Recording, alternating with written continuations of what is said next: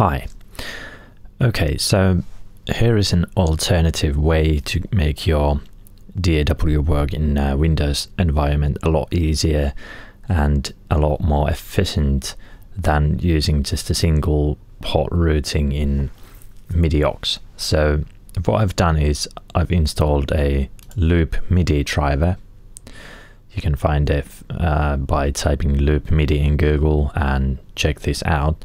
So download loopMIDI, you get to download the installer, and once it's running, just open the application and create two ports.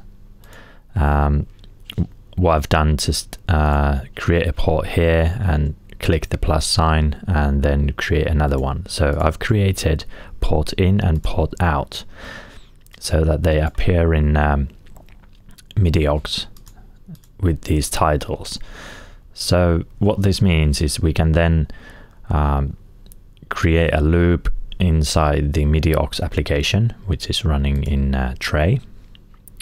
So Ethernet MIDI, it comes from my Mac because I'm running a virtual machine, and the MIDI comes, let's say this is a physical device, and it comes from the physical device where the synth is connected, and it's been routed in loopMIDI port in, and then the physical output of the synth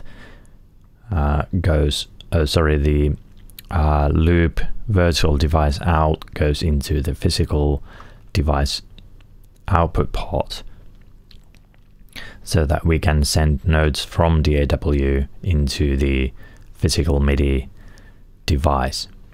And what I've done as well, I've disabled system exclusive messages from passing through, and then I've got this option toggled on so that when I minimize the window it goes into the tray, and it's also been added into my startup items.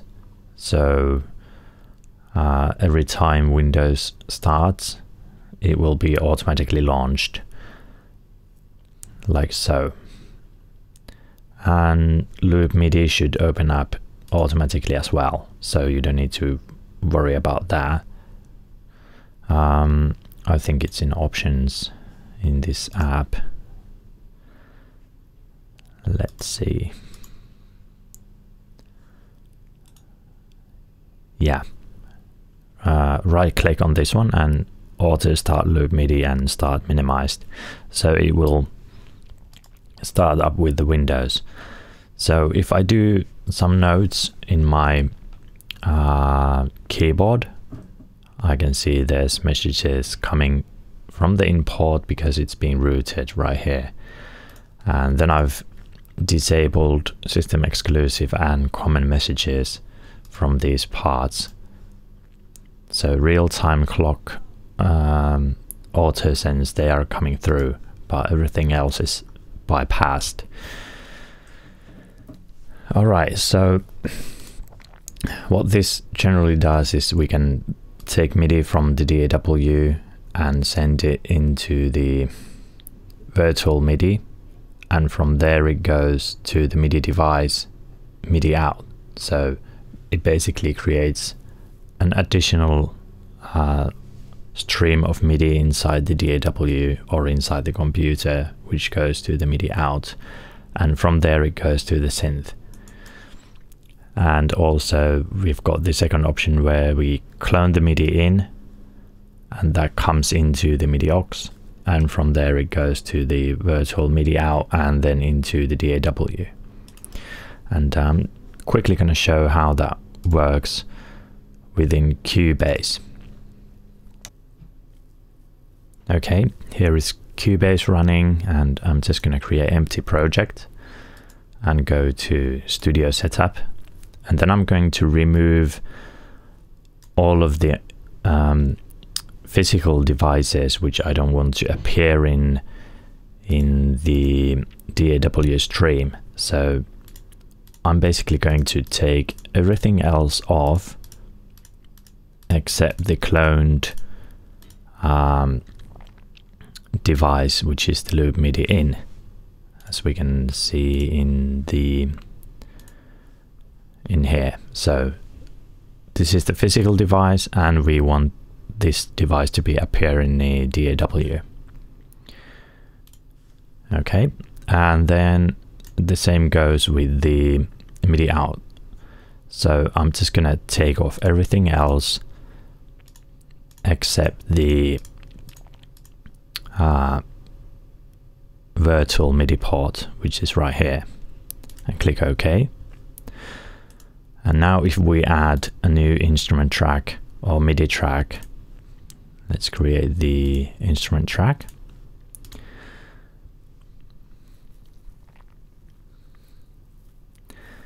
And VirusC is my model in this case, and I'm going to choose the Ethernet MIDI in because I'm using the virtual connection between the PC and Mac, and Ethernet out goes into my virus, and it's got the settings from the hardware.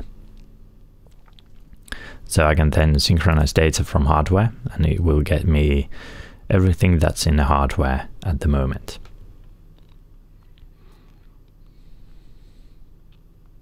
There we go. Okay, request completed, and all of the data has been received. And now if we create new MIDI tracks, we can assign these to VirusC MIDI, and let's create 4 tracks. And now we need to assign these MIDI tracks to go into the virtual out.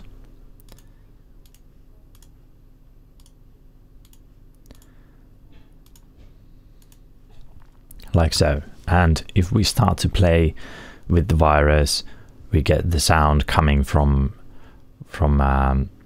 let's change the channels so the channels are properly set, like so. Okay, so if we go to this one and we start to play,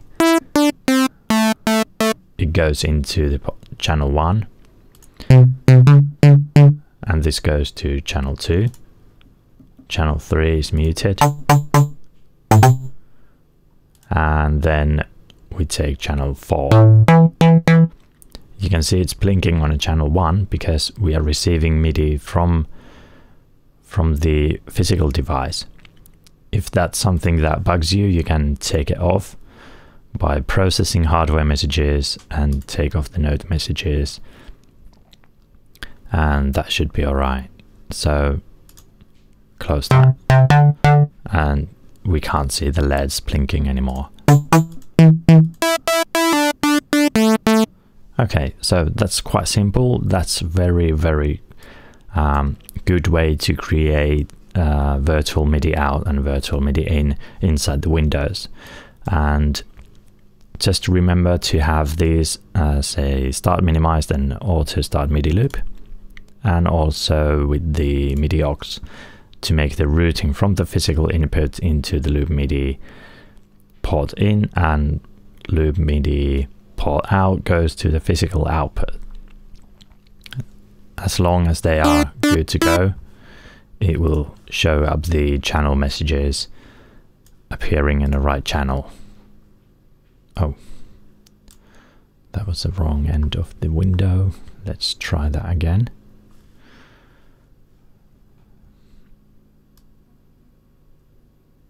So if I change the channel here, we can see in the MIDI port activity window that it's going into the respected channel.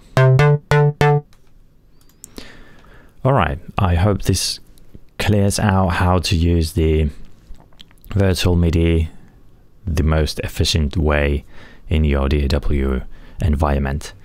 I'm going to go and create a lot more tutorials for Cubase and Studio One, Reason, and all that good stuff. So I'll see you soon.